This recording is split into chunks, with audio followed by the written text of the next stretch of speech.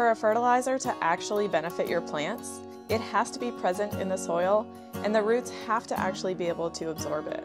Most gardeners only focus on fertilizers, the NPK numbers, without thinking about nutrient availability and nutrient uptake. So today, I'm breaking it all down. We're going to talk about how fertilizers work, how to read a fertilizer label, how to compare synthetic and organic options, and then I'm going to use my real soil test to walk through a real example of how to choose the appropriate fertilizer for your garden. And if you want all of this information neatly organized in a way that you can refer back to it, download my free fertilizer reference guide in the link in the description box below. Let's get into it.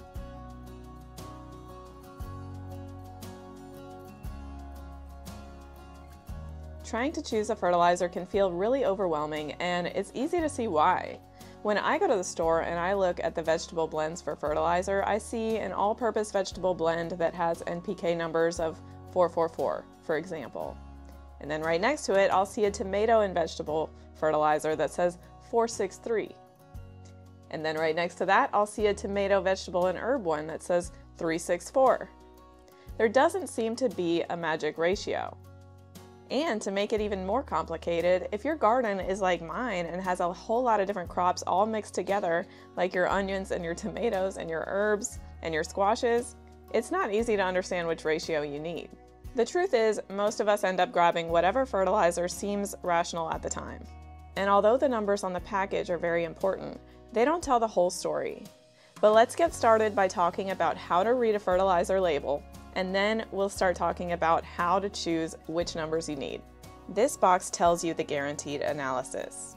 It tells you the exact nutrients the manufacturer is legally guaranteeing. It will always show the percentage by weight of primary macronutrients, and those are your NPK numbers, nitrogen for leafy growth, phosphorus for roots and flowers, and potassium for stress resistance and fruit quality.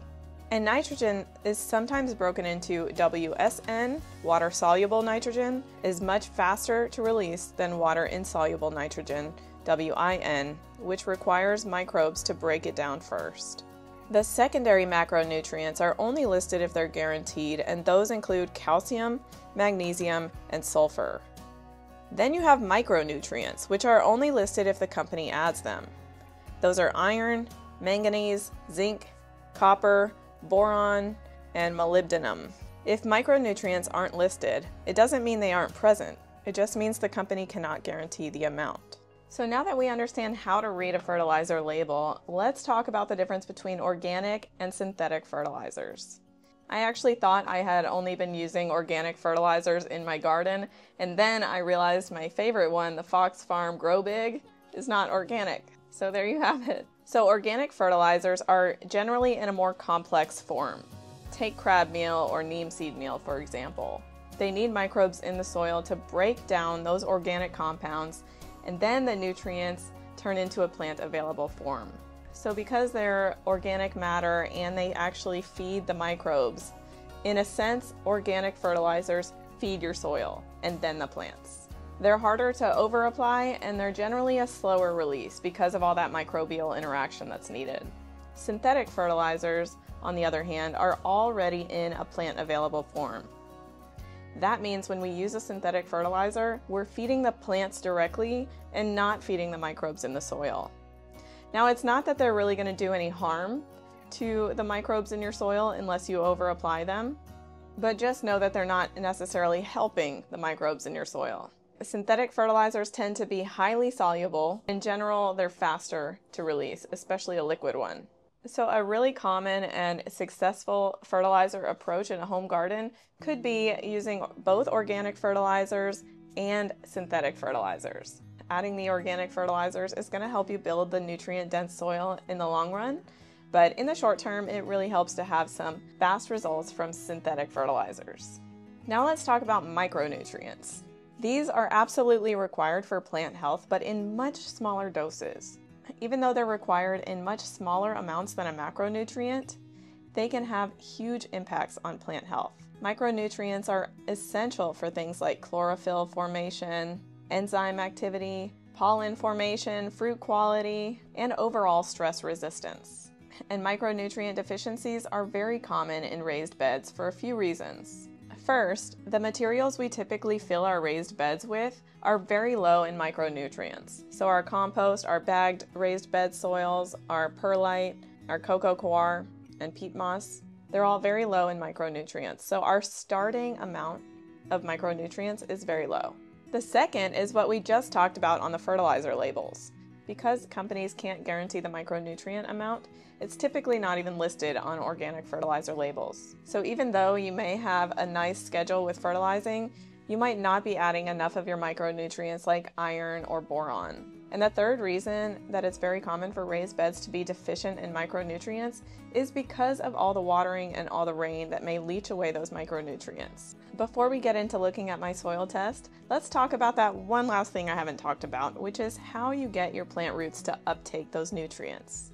Nutrient uptake depends primarily on three things. The first one, nutrients must be in a plant available form. So organic fertilizers need that microbial breakdown. Synthetic fertilizers are generally instantly available, but availability also depends on soil chemistry. So your pH matters, your mineral interactions matter, and your organic matter matters. Second, your plant roots must be healthy and able to reach those nutrients. So that means no compacted soil, no waterlogged soil, and no damaged roots to limit the uptake. And the third one is something that we don't hear too much about unless you dig down some rabbit holes on the internet like I did. The third one is you must have no nutrient antagonism. So what that means is that too much of one nutrient may block the uptake of another. Some examples are when you have too much calcium or too much magnesium, it can block the uptake of potassium, zinc, iron, and manganese. And if you have too much phosphorus in your soil, it can block the uptake of iron, zinc, manganese, and copper. And this is going to lead us directly into my soil test results, which totally shocked me.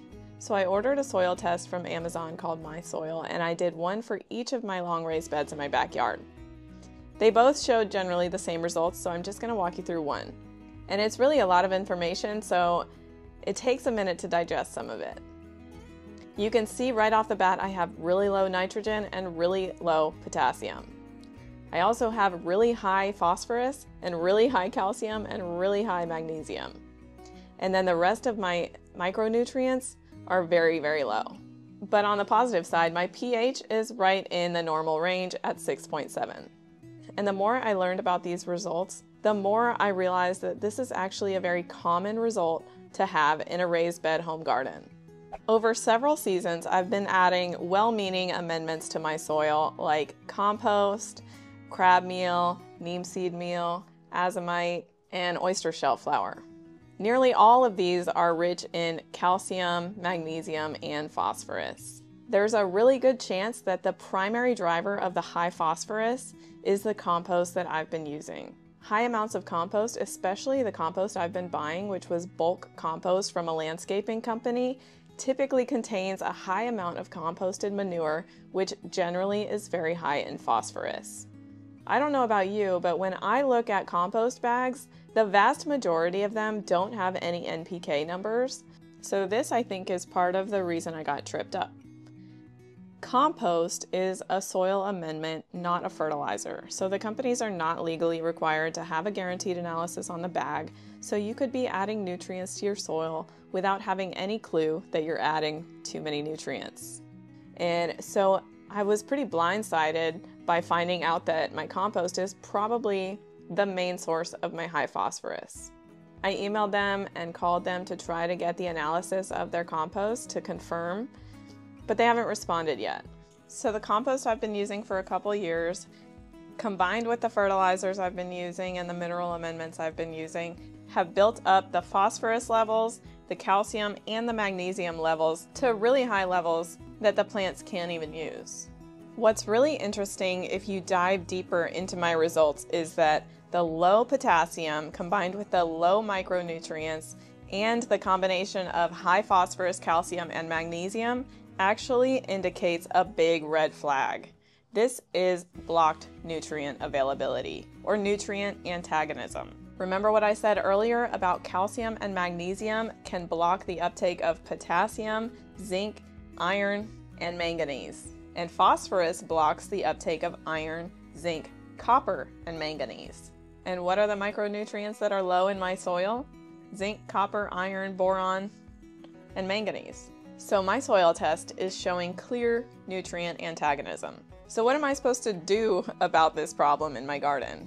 I think this makes sense for what I've been seeing in my garden. My tomatoes are not really doing that well. In fact, the other morning I was sitting outside with my husband drinking some coffee, and I was just Googling one symptom after another, trying to figure out what was going on in my tomato plants, and I think really the answer is probably a lot of different micronutrient deficiencies happening at the same time. So trying to figure out the right fertilizer for you is not going to be a straightforward answer. It's going to require some searching around and figuring out which product is best for you. For me, I'm seeking a fertilizer that's nitrogen but does not have phosphorus or calcium or magnesium. To me, that's feather meal, although feather meal is slower to release in the soil. So for more immediate uptake, I'm going to go with a liquid fish emulsion. It still has a small amount of phosphorus, but I don't think it's going to be so much that it impacts anything. Now my potassium is also low, so I had to find a potassium source that doesn't add phosphorus or calcium or magnesium. So I'm going to go with sulfate of potash, which adds potassium and sulfur to the garden. But what do I do about the micronutrients? It's going to take some shopping around to figure out which product is right for your micronutrient deficiency. But the one product that I found that has all of the micronutrients that I need and nothing more was a product called BioAg TM7, which contains some organic matter called humic acid and plant available micronutrients. Without getting too sciencey, the humic acid attracts those micronutrients and then it migrates closer to plant roots. And the plant roots have a stronger pull on those micronutrients and can pull it away from the humic acid. So the humic acid helps make them more plant available. Equally as important as adding nitrogen, potassium, and micronutrients to my soil is to stop adding phosphorus, calcium, and magnesium. So what I'm going to do is stop using that compost I've been using for about 2 years. And in the meantime, when I'm adding organic matter, I need to be seeking some plant-based compost, like leaf compost or some straw. I'll probably just use the straw that I already use as mulch and just let it decompose into the soil. And then I need to stop using crab meal, which is kind of sad because of my root knot nematode problem. But crab meal adds so much calcium, I just can't add it back into the soil anymore. I'm going to have to do a cover crop or a nematode control product like the Monterey nematode control instead. So those are the results and my plan for my garden, which tends to be a really common result, so it may actually help you directly. In the event it does not, I highly recommend that you go forward with doing a soil test just to get an idea of where your nutrients are in your soil. I really had no idea that the phosphorus was high in my soil, and the only way I found out was by doing that soil test. If you'd like to do the exact same soil test I did, I'll put a link in the description box to my Amazon storefront, and I'll have a collection of all the fertilizers I've mentioned, and micronutrient supplements, and the soil test itself. It was really easy to do. I gathered some samples out of the soil, I mixed them up, and then I took a small portion and put it into a container they provided, put it into a box they provided, and shipped it out. And I got my results in about 8 days. Definitely do a soil test to find out what does your soil have too much and too little of. If this video helped you understand fertilizer in a whole new way like it did for me, be sure to get your free download at the link in the description box below. I hope you enjoyed this video, guys. Thanks for watching. Don't forget to hit that subscribe button too to get more content from me.